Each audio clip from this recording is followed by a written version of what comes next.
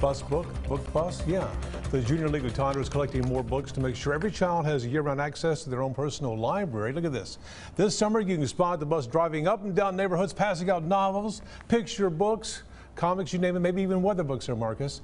The Junior League is thrilled to start this project here in our area, but they need our help. Here's how we can all donate. People can drop off new or lightly used books for preschool through elementary age children through the end of the month. Several locations throughout Tyler, including Brookshire's, Holly Tree Country Club, and of course the public library. For a list of locations, head to our website, ktk.com, which is